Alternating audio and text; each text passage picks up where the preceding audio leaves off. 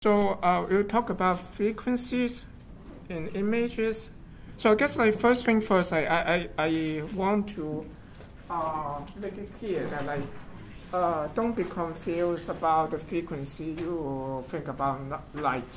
Like it's not EM wave frequency. When I'm talking about the frequency, like you think of that image as a signal, it's a two-dimensional signal. So we are talking about some spatial frequency there. So in the sense that you think of like low frequency when the image is mostly flat, smooth, is high frequency when you look at edges and so on. So I guess I mentioned some of this like before I even define what do I mean by frequency last time or something. Oh, okay. I'm also like an announcement. I put a homework assignment in Canvas. If you guys realize that, so it is supposed to be due like a week or a half, like from now. So just go to Canvas and take a look. So so this painting is by I guess Salvador Dali, and in 1976. What did you see? What do you see actually?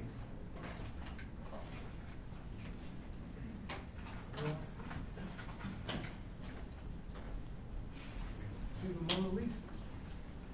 Really? I'm not sure I have the answer here, but I will have answer like a couple slides later on. So you can wait a little bit. So yeah, this is just like what I'm saying. Like we'll talk about like frequency mostly, and again like it's about. Let me just change my pointer to pan. Oops, not pan here. Spatial frequency. So it's all about spatial frequency. No, do not be confused with like frequency of light. So let me just like. So another, oops, that's so annoying. Can I? No, I cannot because I changed it to. I need to change pointer back. That's so annoying. So, but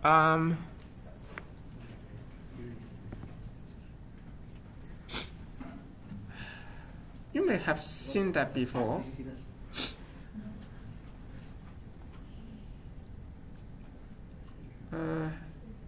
I think you should go back.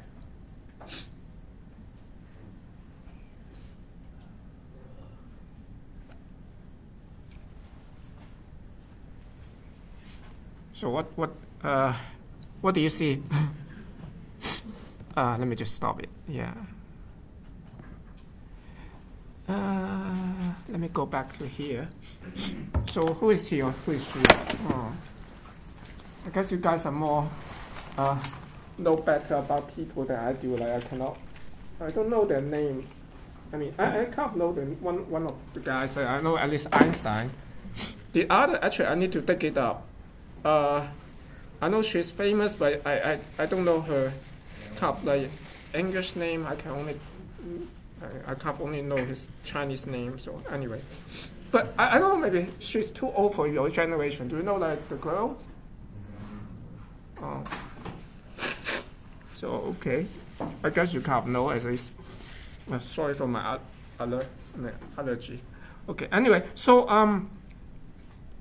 so as you see, like when we lower the information, something is amazing happen. So for this image, it doesn't seem to be anything special. Like when we lower the information, lower the resolution somehow.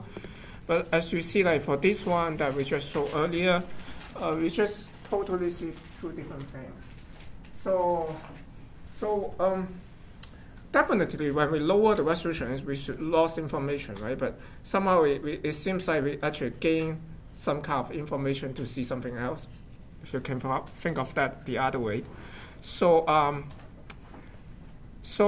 basically the trick is like some nice work by, that's a name for what we just seen, like it's called hybrid image.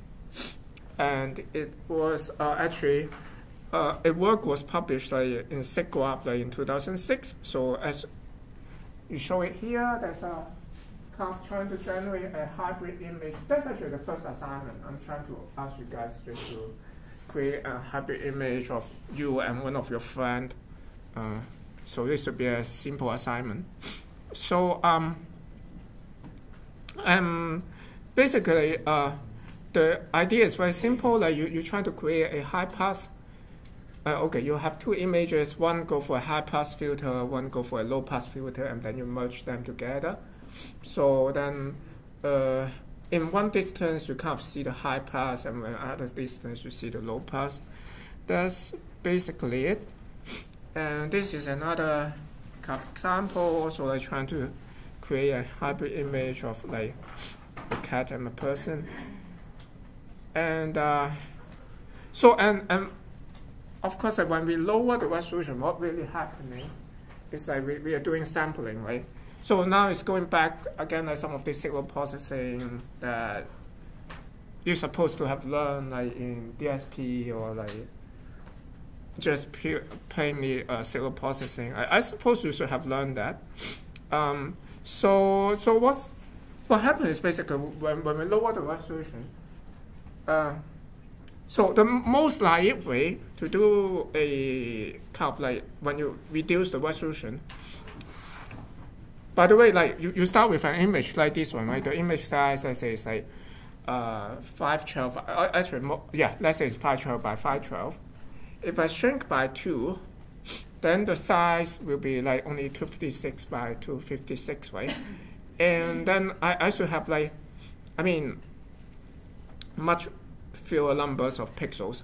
So what we can do is like simply do a downsampling, right? So we can maybe like from the original image, we just sample all the odd pixels there and then just pack that all of them together. So it sounds reasonable things to do, like downsampling. So but what's the catch here? There's some caveat here. So do you guys already know? Like, actually, it's not exactly the best way to do. Like, if you just do it that way, you will have some problem, typically. Do you know that? Like,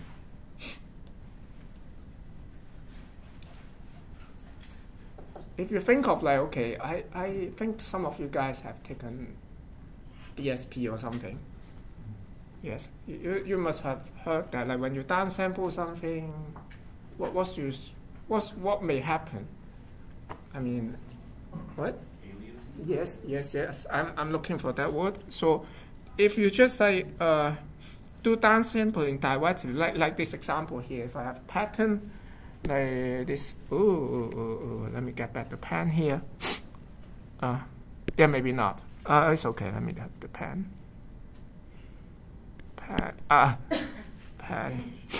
Hunt to get to the pen. Yeah. So I may start with like 256 by 256, then I downsample. I just sample every odd pixels to 128 by 128, and so on and so forth.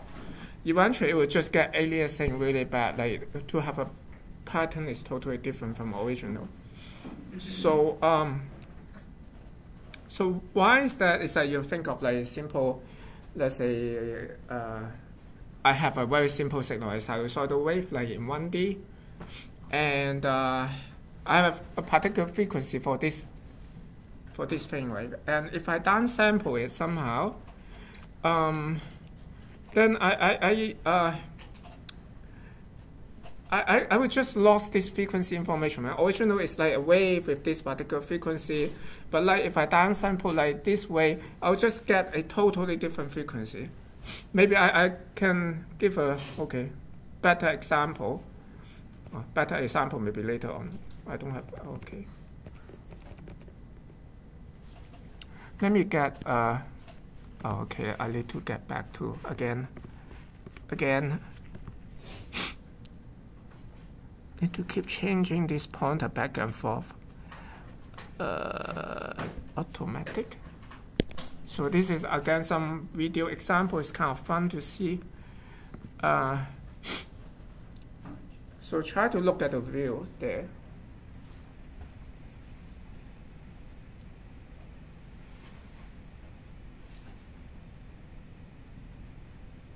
You stop.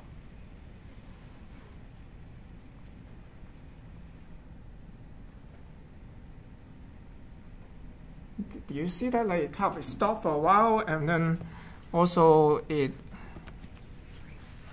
that's the old one. Let me go to another one. Okay.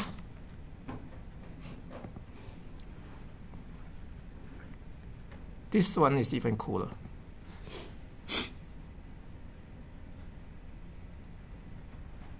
So this is an amazing helicopter that the bay just doesn't turn and still like fly. So why is that? So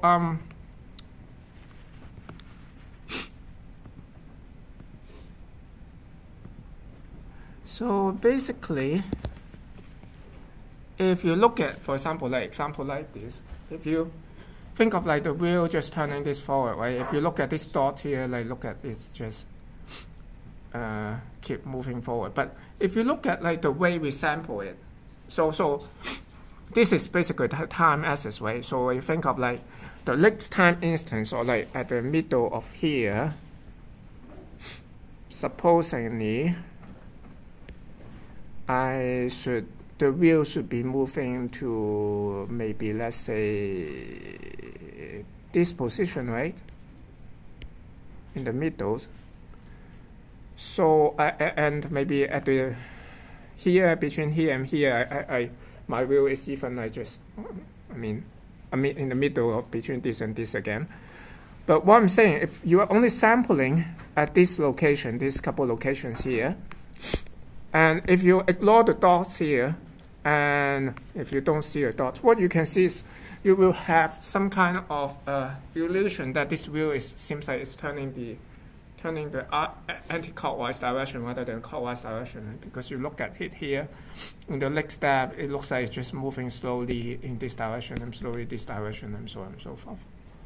So that's exactly what you're seeing in the videos there. So you just get a completely incorrect information. Or actually another one that I guess if you study DSP before, like digital signal processing, then what happens when we do sampling, if we are going to repeat, okay, this is the original signal in frequency domain, let's say, and when you do sampling, you basically will repeat this thing many times, right? And when you repeat, basically, you will repeat with each of these patterns separated by 1 over the, kind of like 2 pi over 1 over the sampling time there. So if your sampling time is more, then it's okay. They will separate quite far apart, like this one. They'll separate quite far apart, then you won't have this kind of aliasing problem. So afterward, let's say if you want to get this original signal back, you can do a low-pass filter and get rid of all these, then you get back the original signal, right? But the problem is that if you don't you don't sample enough, then you will have this overlapping of this pattern. So you get this part here, that is the aliasing. So now no matter where you do this low-pass filter here, you still have some problem at this region here. And that's the kind of like DSP kind of explanation. So let me go back to some of these nice looking patterns also. So therefore, like, subsampling can be dangerous. I mean, in the sense you should do something wisely. You either you should sample enough, or what should you do? One way, of course, you should supposed to sample enough. But if you decide to just sample not as much as it's supposed to be, what's the next best thing you're supposed to do?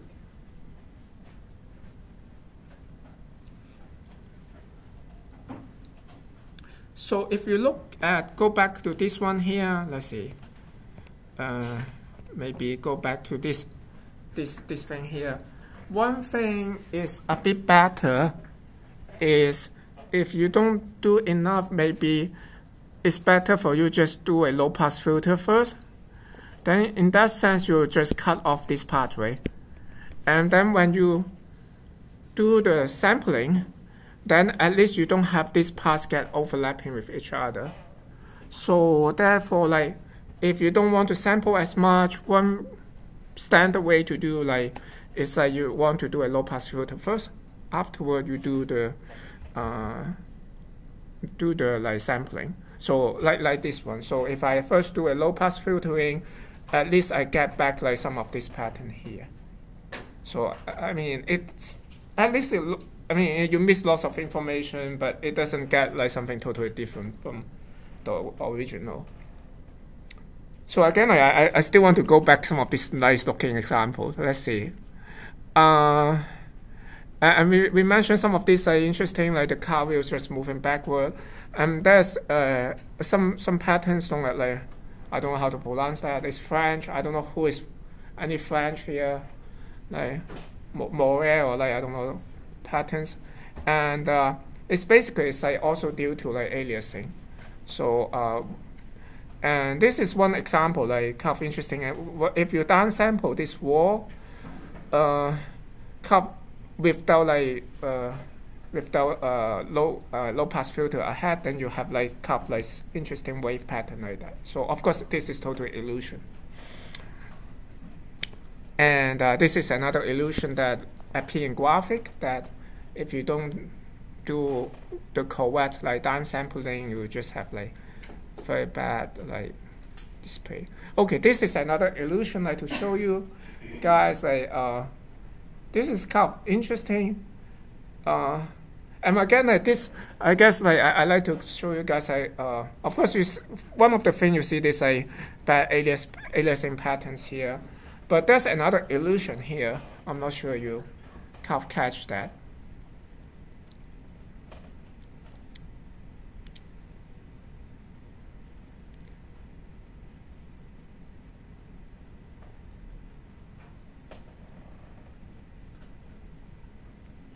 So actually this blue and green is same color. Yeah. So just don't trust your eye. I mean, most of the time you shouldn't trust your eye. So if you swim it still is hard to see, but if you swim a little bit now, it's kind of like, okay, it looks a bit more believable. This is like same color, but here it's kind of difficult, I guess. So, but yeah, don't always trust your eyes. So, so we have go through that. Let's see what else. So we mentioned that like, okay, we should just sample more, right? Do low pass filtering. Yeah. So again, I just a little bit, I don't know why I have include like some function in MATLAB that for you guys are interested, but I guess that you can just do a help function and find out like what's going on. I just Google it. So and let's see what else. Oh, okay, this is still more example that if without p-filter and with p-filter, that's what I mean by low pass filtering. That like if you just downsample with the low pass filtering, have all these blocky artifacts. But for this case, this doesn't look too good also. I guess the filter doesn't set very nicely. So okay, actually I'm pretty quick. Maybe we can live like in half an hour or something. Okay, anyway, so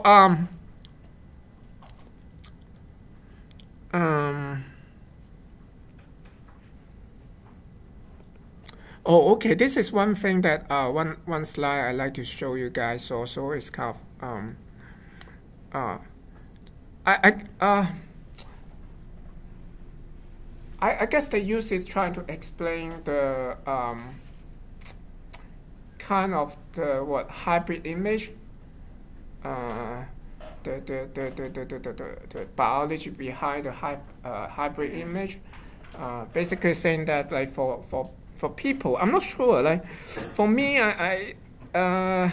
because again like we tend to think that like whatever we see is the same as like what other people see, but like as you know about the golden dress and also the blue dress, like everyone sees things like quite differently, right? So like for this one, like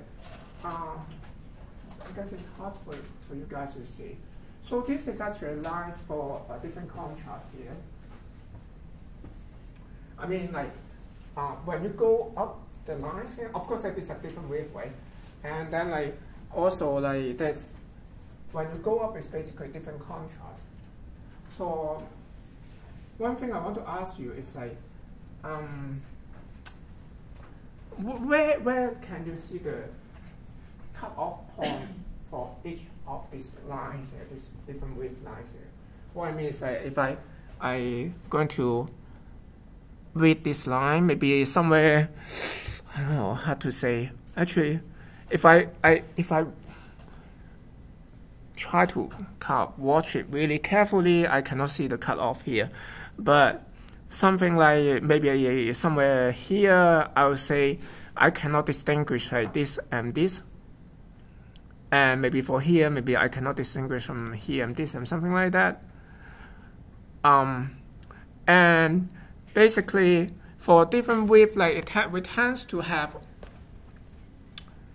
our eyes tend to kind of behave in a way that's called this Campbell like Watson like contrast sensitivity curve. Basically, when we are in the middle of the frequency, we tend to be most sensitive with contrast, and when we are kind of like away from the central frequency, I mean spatial frequency, be careful also, like this is not frequency about light, it's spatial frequency, then our sensitivity with contrast tend to decrease. And we kind of explain a little bit like about why we have the hybrid image. When we move into different distance, you can think of like we are moving from one sensitivity region to another sensitivity region. And then like when we are farther away, I mean when we are closer, then we are kind of more sensitive to what I want to say is like when you move your painting or picture like in different distance, then the width will change, right? So therefore like this sensitivity curve will move at different part. And then like and because of that, you will see different to you will think of like different wavelength of different width of lines will be more you will be more sensitive to the it's hard for me to say. You will be more sensitive, or I will be more sensitive, or we will be more sensitive to contrast of different width of lines. So and it's a kind of rough explanation, but it's kind of explaining like why we perceive the hybrid image that way. So that's just another one. Okay, so again we go back to this painting here. Really no one cannot see anything here. Like, can you see the hidden message here? Hidden. What? Yes, yes. I haven't got that. So it's a Lincoln. And actually, yeah. If I do a low pass on this one, it's become more obvious. And so maybe this Salvador Dali should get a kind of like I don't know, drawn offer for that paper in 2006. Like he apparently already like kind of created a hybrid image way before those offers. So okay, I guess next thing we will just go more detail into this frequency thing. So we should talk about some Fourier transform stuff, and but I guess just curious, out of curiosity, like how many of you guys like know what is Fourier transform, or like do you guys remember the equation for Fourier transform? If I have 1D signal, I do a Fourier transform. What's the equation for that?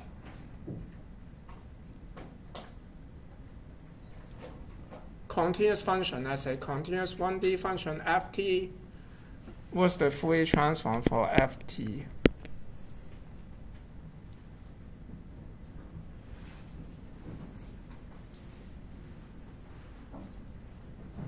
And Okay, I guess this is one thing I would like you guys to remember. At least that's I think one of this is a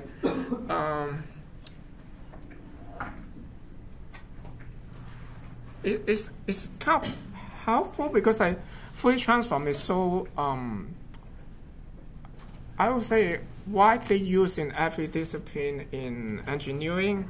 It's so nice to, I mean, at least people ask you have a kind of, you can show him with confidence that, yeah, you know what's Fourier transform, at least the definition, right?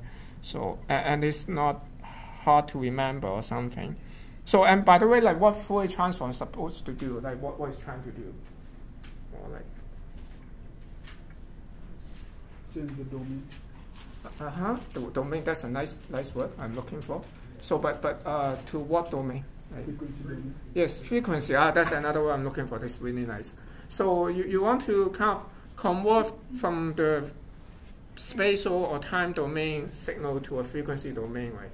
So therefore, like typically, for example, you have this is some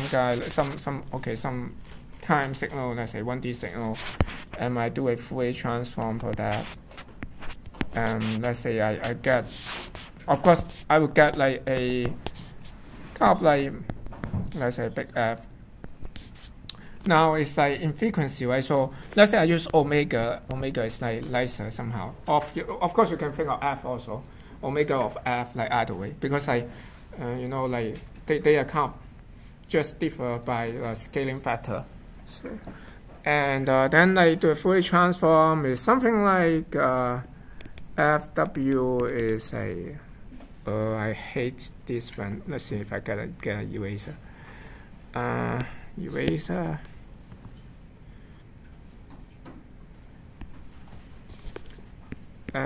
T E J omega T or I don't know what you guys like to use. The T.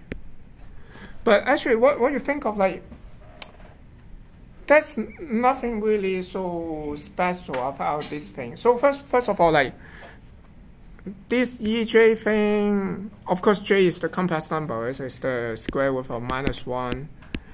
And it's good to know also, like, this is actually just what? Anyone remember that? Like, EJ theta is...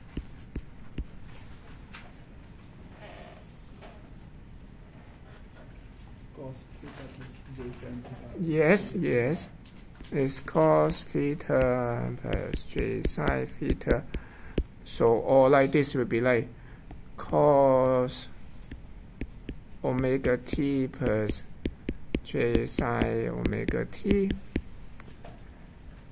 So let's ignore the complex part for the moment.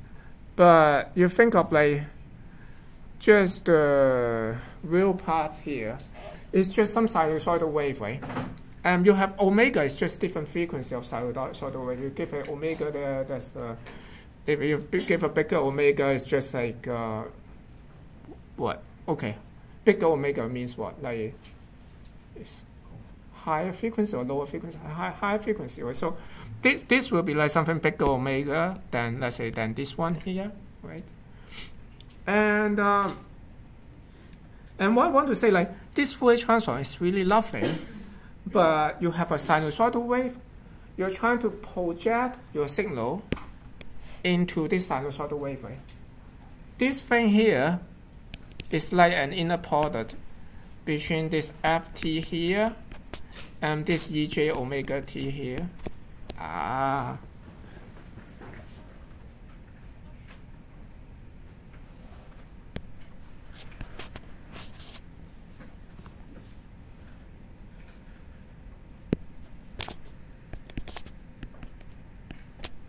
So if you think of what is inner product, as we mentioned correlation last time, it just means that you have this signal, 1D signal, you're going to correlate this sinusoidal signal with this whatever your ft here. So that means that, like, for example, in 2D, that means you have like different frequency patches, like, and then you are going to just correlate the whole patches with the image. and then like each time you correlate that, you get a number, right? And that will be the basically the Fourier transform for that particular frequency. And you could keep doing that, like for all frequencies. And then you basically have a, so if, actually I'm not, okay, I go a little bit, may go a bit ahead, but like if like I'm talking about like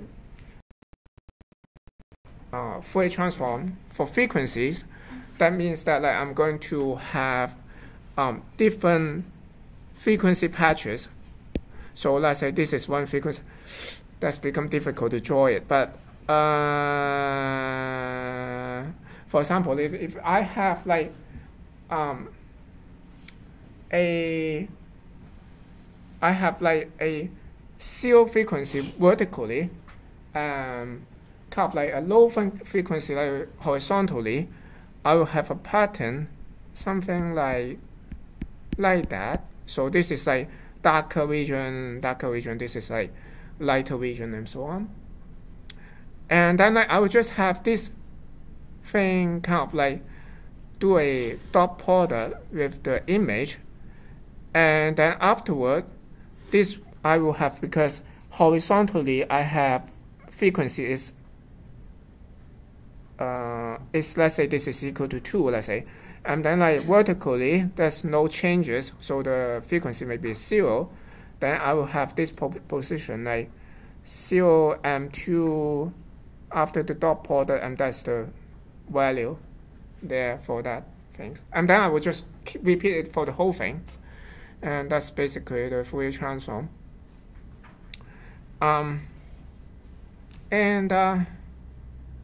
So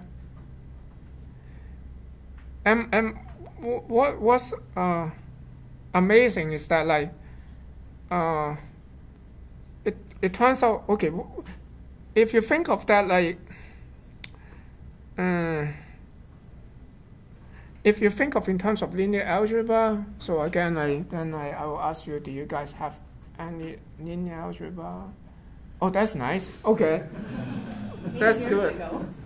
Really? Okay. Okay, that's very good. Or like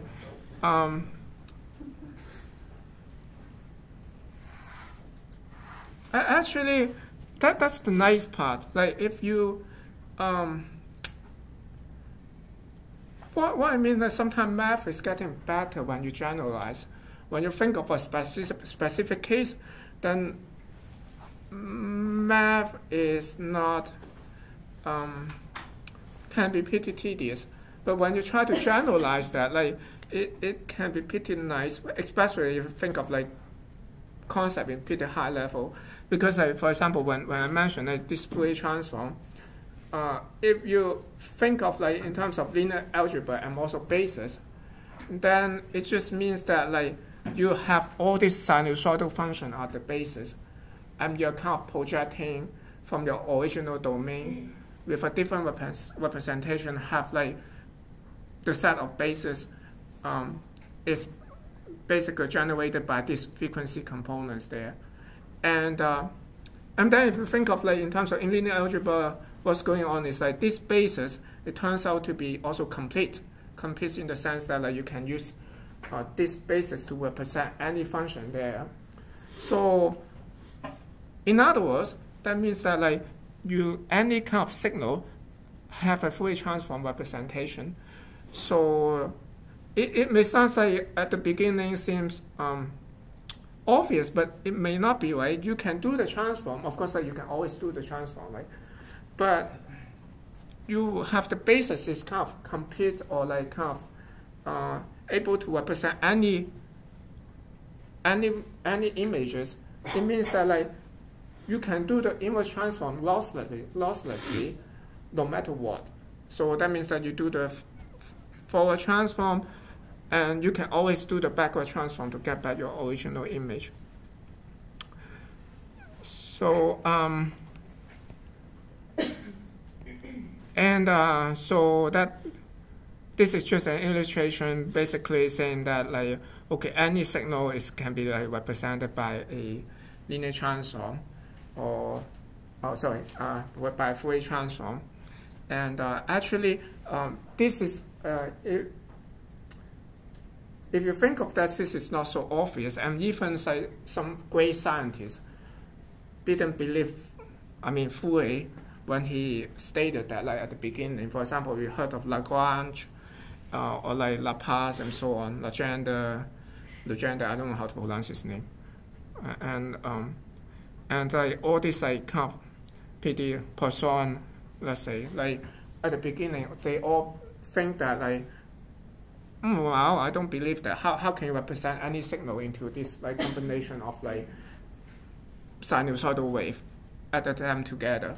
It doesn't sound like reasonable or something like that. But it turns out it's kind of mostly true.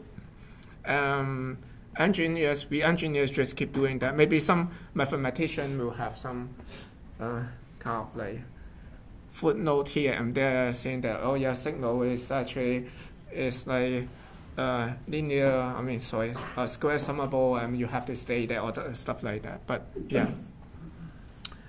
So anyway, and this is some illustration that I mentioned earlier. So like this will be like pattern, let's say, if I represent this, okay, this will be the sinusoidal pattern that will have like correspond to like frequency component like that.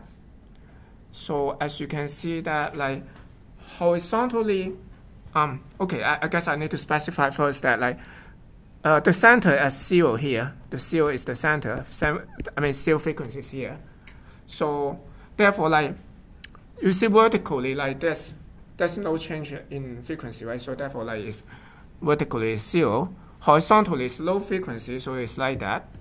So now if I have a different pattern, like kind of like diagonalized, then will be like this one, right? So I will have like along this direction have like kind of higher frequency than this one here. So I have the space between these three dots here is a little bit farther away than this one. And I can have like complicated pattern. It's like this one is just overlap of these two. So therefore, like I have the frequency in frequency domain is just added together also. So we can do that because I also Fourier transform itself is like linear. So if you add the original two functions in the spatial domain and you do the Fourier transform, they should be just like the addition, the sum of the Fourier transform of each of the components.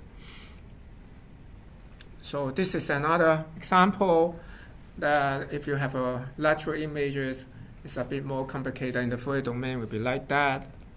So I guess I will just give you a quick games here that can you guess like which is which? What's one, like what was the, which image should result in the Fourier transform, the first one?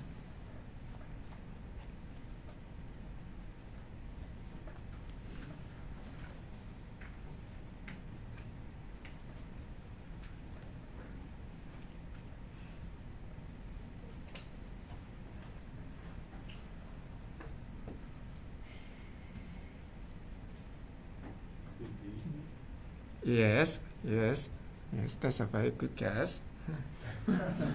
So at least for one thing, like it's symmetric, right? For both cases, it's symmetric, like for all directions, it seems to make sense. So how about this one? Probably is easy also. Right? How about number 3? Like which one? I see. A, yes. The rest, I would say is quite difficult, honestly. You may guess. I probably only to look at the cheat sheet to give you the real answer.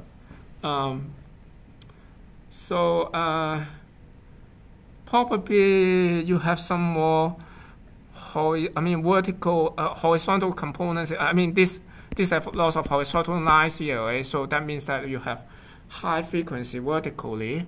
So maybe this one should goes to maybe this one. I'm not so sure, honestly. Or maybe, yeah. Oh, and also this may be easier, this one, because you see this line here is a little bit like skewed, like have a slight slope here, and this also like have a slight slope here. Maybe this would probably this one, but yeah, this two is probably hard to separate. So let's see which one is which. Let's see if I can. Don't keep that. Let's see. 4 is E. Yeah, 4 is E. That sounds right. C is 5, right? Oh, okay. Yeah, I think I guessed correctly. So so anyway, and that's another nice demo. Maybe I just show you this one. Oh, maybe I can turn on the volume here.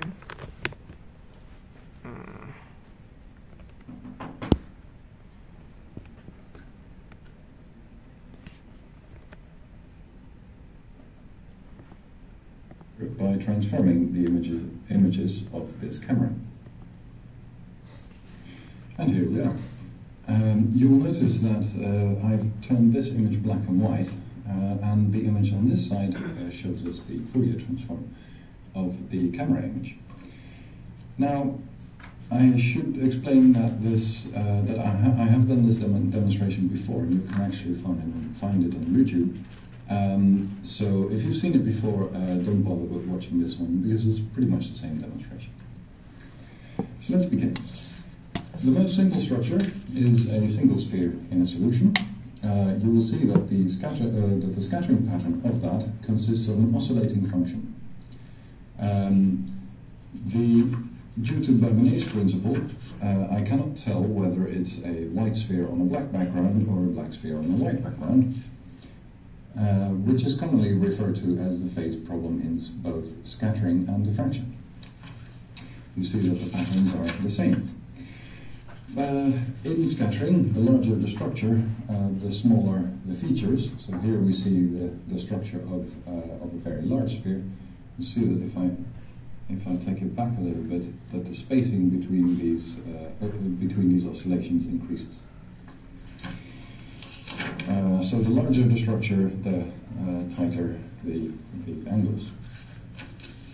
Anisotropic structures like cubes and ellipsoids will also show you an anisotropic scattering pattern. Here we see ellipsoids, and you'll see that these patterns actually rotate together with the structure. So when you Fourier transform, or when you do a scattering experiment, the only thing that remains conceptually easy is that all the angles, all the rotations are exactly the same.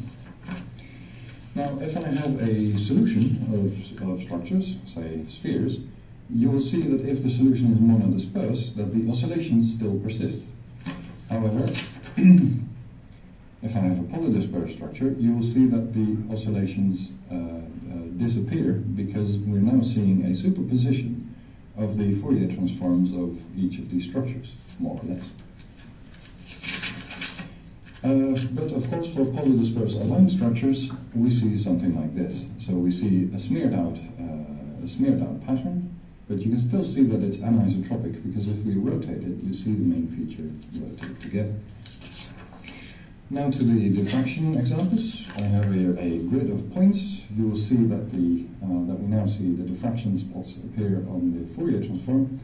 And if I increase the spacing between the points, you'll see that the Fourier transform spacing reduces. Likewise, if I decrease the spacing between these points, simply by moving this further away from the camera, the spacing between the points in Fourier transform increase. Similarly, we can do grids, in which case you see a nice sort of kaleidoscopic effect of the grid. There's one more feature to this Fourier transform, which I can switch on in a moment. This is actually more of a gimmick rather than a feature. I can do the Fourier transforms in color. I still don't know whether it's going to be of any use, but you can show, for example, the interference pattern of spheres of different sizes with different colors. And you see that each color has its own interference pattern because the sizes are different. Or you can show the Fourier transform of different shapes, each with its own distinct color. As I said, just a gimmick, but it's nice to know that you can do things in color sometimes. Now, if you like a copy of this program, you can. Yeah, I guess that's the end here. And actually, by the way, source code is available, and I play with that. I'm not sure. Like, I probably won't try it here now. And so if you just want to play with that, like, you can just download that and just play with that at home. So yeah, that okay. This slide has nothing really special about that. Oh, okay. Here, just like a demonstration that, like, if you have all this Fourier transform, I mean, after you do the Fourier transform, then you have all the coefficients, and let's see, like, if we only keep some of the coefficients, what happen? So this is like if we're keeping only the first coefficient, I mean the lowest, basically lowest frequency. So of course, if we have only the lowest frequency, the whole image is flat, right? Then I keep the first 4 basis function, like first 4 coefficients, and first 9, first 16. And if you go to first 400, then you more or less can get the original image. Of course, I have some artifacts here. And oh, by the way, like, the original Fourier transform, as you realize, is complex, right? Of course, like, you can always think of it as like only sinusoidal wave. And the reasons to be complex is just it's simpler. If it's complex, then mathematically you can get the inverse like easier. Basically, the inverse is like, if you remember, the Fourier transform is multiplied by this one exponential.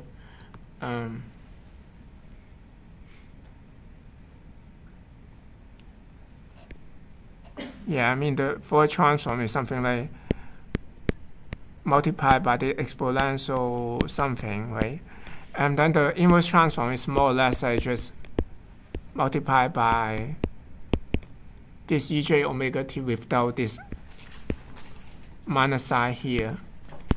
Yeah, there will be like some scaling factor here. It's basically 2 pi, but you can put 2 pi here or put 2 pi here. Sometimes people put like 1 over 2 pi here, or sometimes people like put 1 over square root 2 pi like on both sides. So it doesn't matter, honestly. But we can even ignore the scaling factor if we don't really care about the. I mean, we only care about the shape but not the absolute values there. So, but if you go to a real transform, for example, if you go for a cosine transform, then the equation is quite a bit more ugly. So therefore, like, yeah, it's kind of elegant, like, to be complex in that case. But because it's complex, then of course you have this magnitude, also the frequency, right? You have the phase, or I should say the phase, and also the magnitude, right?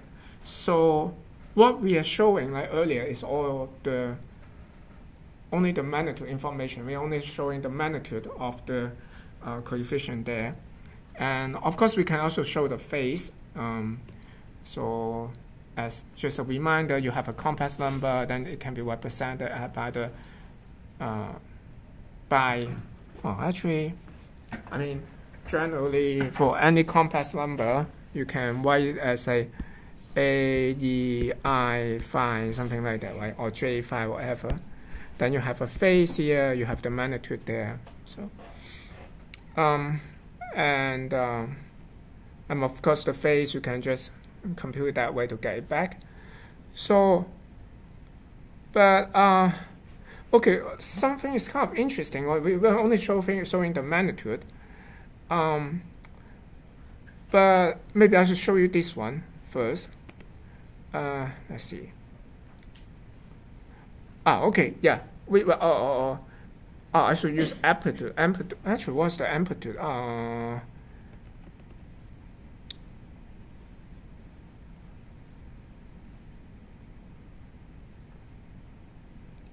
Oh yeah, amplitude is with the plus or minus sign. Magnitude will be like your absolute value. But anyway, I will just use it interchangeably. But honestly, they are not the same thing. They are different by a sign, can be. So, but let me just say, so we are showing the magnitude, or like the amplitude, and then the phase here. So in the past, we always showing this amplitude image, and you can see the face is kind of, I don't know, kind of hard to get the idea like what is going on. And one interesting thing I like to show is like this one. So this is a mixed image of two mixed images here. So of course you can get zebra, and other one is what, a cheetah or something. Then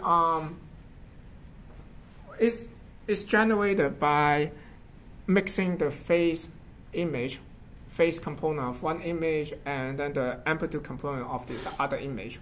So I like you to guess, like for this one, the one on the left, so what kind of phase did you use and what kind of amplitude do we use?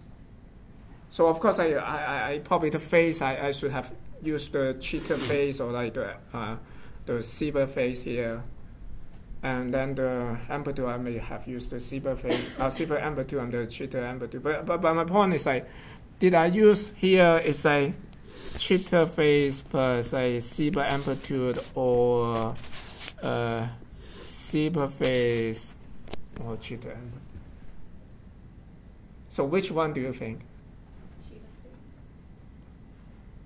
Cheetah phase. So I have option 1 and option 2 here. So for the guys still haven't fallen asleep yet, maybe I will try to give a vote. So who said like option 1? Can raise your hand? Like, say. Do you get my question again? Like so, yeah. Just a guess, like a fun guess. Like no penalties for anything. So option 1. So few hands, really? Maybe you want to raise higher. Yeah. Option 1. Okay. So the best option to option 2. There's some neutral. Oh. So most of you guys have no stand. Okay.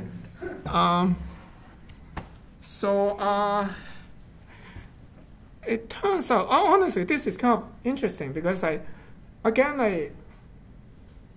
always remember what I see is different from what you see, and what you see is different from what other animals see. So there's no something absolute. It's just something. It turns out that like actually it's a zebra face, but cheetah amplitude. So we somehow like we get the face information. We kind of like get the image from the face information instead from the amplitude information. And I would like to say like this is not something a obvious thing. Like it's not a must, because like if you think of like audios, it's totally opposite. We don't care about the phase for audio. We only care about the amplitude. So for the frequency, we only care about like frequencies. Like it's a mixture of different frequencies, but we don't care about like phase for each of the frequency component. We shift that, it doesn't change anything. We cannot tell the difference. But somehow just for vision, it worked that way. And yeah, there's no explanation for that, honestly. And what else? There's some property for Fourier transform. I don't want, okay, linearity, of course, I mentioned that, like, want to make sure you guys realize like Fourier transform is linear, and also, like, we mentioned convolution last time.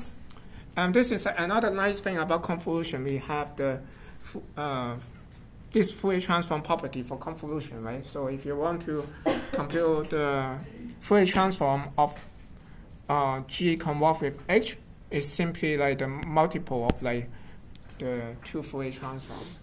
So it's something pretty nice because in practice it can be used for example, like for speed up. So for example, like if I have, let's see if I have anything here is related. So think of like if you have a, let's see, maybe let's say I want to convolve this filter with these filters.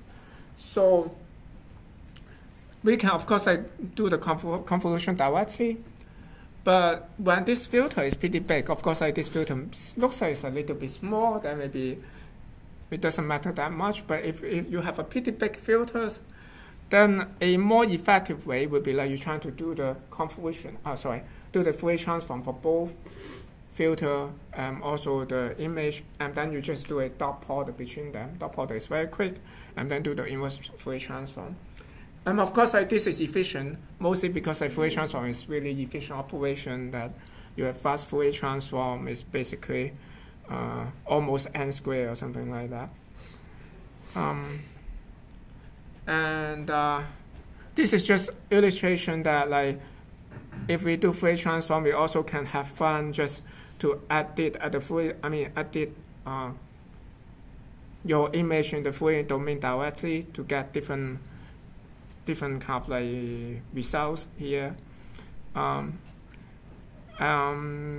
This of course this looks a bit weird, but this actually is most common, I guess, maybe like because this basically what we are doing would be like a low pass filter, right? So we do a Fourier transform of this guy. If we just get out all the high frequency component and do an inverse transform, then we get a more or less this low pass kind of effect here. But you see like, okay, there's lots of artifact here and there, right? There's some ripple here and there.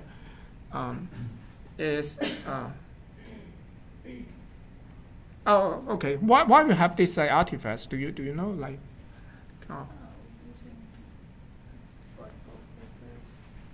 So yes, if you think of this filter, it's like actually the problem of the filter is that in frequency domain is let's see, this is frequency domain, right? It's the transition is too sharp basically. If you remember, like again, like in some signal processing class, if you have a step function, what's the Fourier transform of the step function there?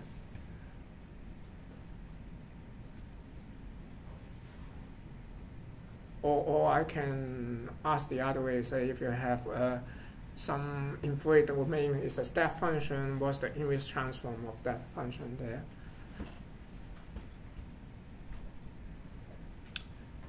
It is so-called yes. Oh, okay, that's some nice. Okay, what's that like, Tosa? Impulse signal? Not exactly though, but thank you. Let's see. We have this is like a step function. What I'm saying. So let's say if we have step function, if we do a Fourier transform and that guy, what we get is actually a so-called sinc function. So this is so. It's kind of like maybe I have a sinc function somewhere. It's actually something like that. Boop, boop, boop. Like that. So it's actually a sinusoidal, a sine function over sine x over x, something like that. So and that's why we have all these ripples here. And if you want to avoid these ripples, you just don't want to have this really big, like steep transition for your filter. That's why when you have Gaussian filter, like you get the effect is smoother. As also we saw it last time. Also when we have Gaussian filter, the effect is actually better than we have a box filter because, again, like for box filter, the transition is simply too deep. So therefore, we have this ripple effect there.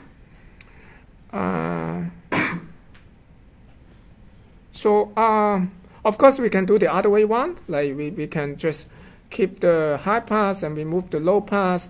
Then we will have like something like remove all the smooth component that we get more or less like similar to an edge detector. And this is another application that I'm not sure it's an application because if it turns out you have a signal really kind of corrupted by this particular frequency noise, then we know exactly what to remove, right? Then in this case, we can really remove it very nicely and can recover the original image like almost perfectly. And So we mentioned this application here. Oh, yeah, at the beginning, right? So to repeat that, basically, we will just can combine, say, like one image that we keep only the low pass component. We have one image, whatever, this is an image. We keep the low pass component here. We have another image, keep the high pass component here. And then add them together, and then just do an inverse Fourier transform. Then supposing you will get a hybrid image. And so that's about it. That's kind of repeating a little bit what I said that earlier, that you have a Gaussian filter because it's kind of smooth transition at the kind of like when you go to from high value to low value. So therefore, like we get a smooth pattern there. But if we have like a box-like filters that have a steep transition, we have all these ripples because of the same function there. So convolution, we mentioned last time that like some kind of filter is like invertible, some other filter is not invertible, and convolution you can think of like it's another kind of filter, right? Just convolution convolution is a basic convolution is a linear filter, right? And so now we can ask like I would say like some filters will be invertible, but some filters are not invertible. And if now you know Fourier transform, then it's easier for you to realize what kind of filter is invertible and what kind of filter is not invertible. Because we know that when we do a convolution, it's just the same as I do a Fourier transform and multiply to one another, right? So that means that like if I want to do a kind of like invert convolution or like deconvolution of the image, then basically I should do a Fourier transform of this guy. Actually, I probably, yeah.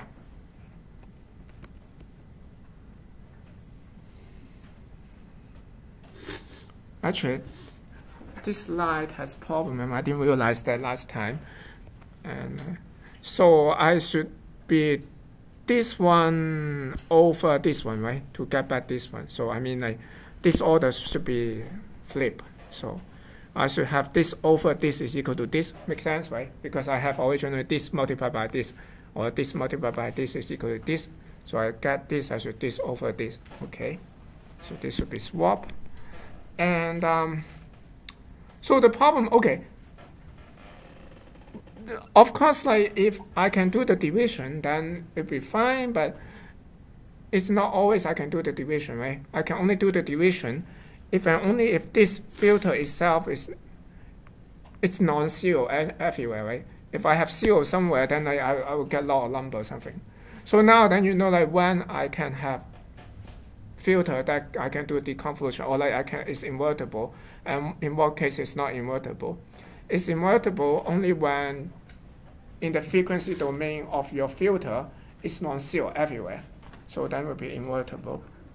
For Gaussian filter, because it kind of decay, but it decay very quickly, but it doesn't decay exactly to zero in theory. So, but honestly, numerically, if you make a very big filter and like if your width of your filter is kind of tiny, then numerically it will be equal to zero. Then mostly you cannot kind of invert that effect. But if your filter is kind of more widespread and also you cut it off like before it goes, I mean it went down to zero, it goes down to zero, then it will be invertible.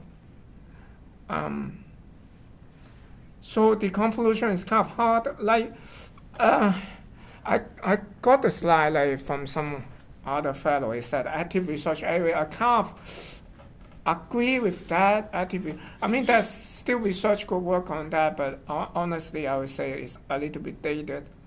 But of course, that research is just like I shouldn't say a fashion, but it's like really changed really rather rapidly. I would say 5 6 years ago is kind of like, or maybe even 10 years ago is a pretty active research area. But having said that, like still it's pretty hard problem, and the solution out there is not always perfect. Like it may work well for some cases, but it doesn't work well for all cases. And in particular, what you want for deconvolution. Okay, by the way, I guess I may stop a little bit. Why even want deconvolution? Go back to the original image. Yes, but isn't that like I apply the filter, why I suddenly change my mind, want to remove the filter again? It kind of can work as a PCA type function, like so compress the original image space to a lower dimensional space, and then when you convert the lower dimensional space back to original, you can see what was the error between the original and the reconstructed, and that kind of tells you how good your convolutional pipeline was in terms of compressing the data. I like your answer, but I guess my question is different. I mean, like, why we say like we keep talking about like applying filter on some image, and then afterward, like suddenly we say we want to deconvolve that. That means that we want to remove the effect of the filter. So why don't we just say don't do the filter at the first place? I think it will still remove some features. It's not exactly invertible to the original space. Probably you can use it for denoising or Yes. anything else. Okay. Yeah. How did I don't know. How about the rest? Like what? Did I make myself clear or like yeah? I guess that's a catch here. Is like in some cases, like the filter is not intentional. You have the filter like appear in nature. For example, like you take a picture like with your camera, your hand is just not steady, right? Then your effect is like a filter. When you take the picture, it looks like it just look like you have a little bit like kind of low pass filtering, that kind of stuff. Therefore, like you have blurring for your image and so on. So that kind of effect you want to remove, right? That's not something like you have some intentional filter you apply on that and then you want to remove that. But it's like something like it just came out of nature. And in that case, actually, most of the time you don't even know what is the filter, therefore, because you take the picture, you know that looks like some effect as a convolution, right? But you don't know what kind of filter that actually can model that kind of effect there. So that's why we have the word for this, like kind of blind deconvolution. It means that you don't even know what's that original filter or like the kernel it is. So, and there's lots of, just for fun, a fun fact, like how Fu-Wei died. He just died like kind of wearing a blanket and like fell off like the stairs and he killed himself.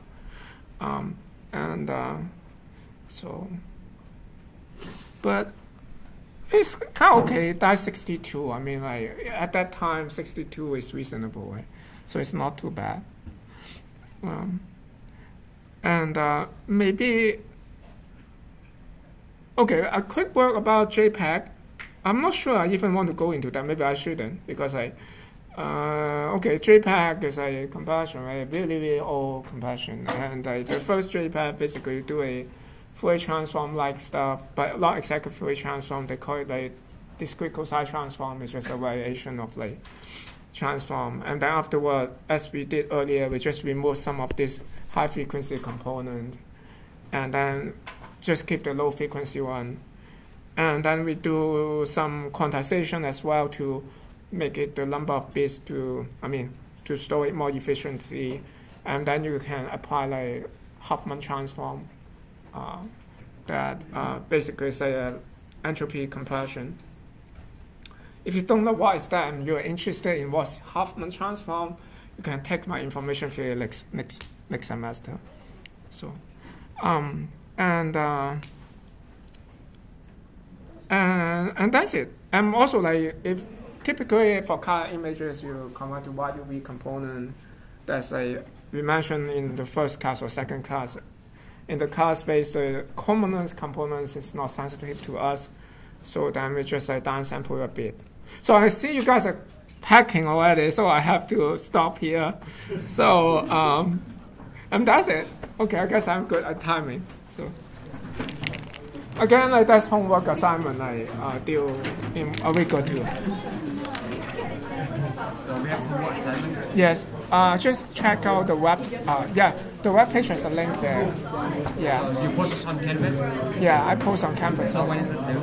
It's on Canvas. Of course, yeah, it's on Canvas, but Canvas will link to my website, so you can go to Canvas later. So it's a week or two, I forgot, like a week and a half, I think. Yeah. And it's on transformation? Yeah, it's exactly on this hybrid image. I just want you guys to generate a hybrid image. And we can do it with Python and OpenCV? Yeah, Python, OpenCV, or MATLAB, like whatever you like.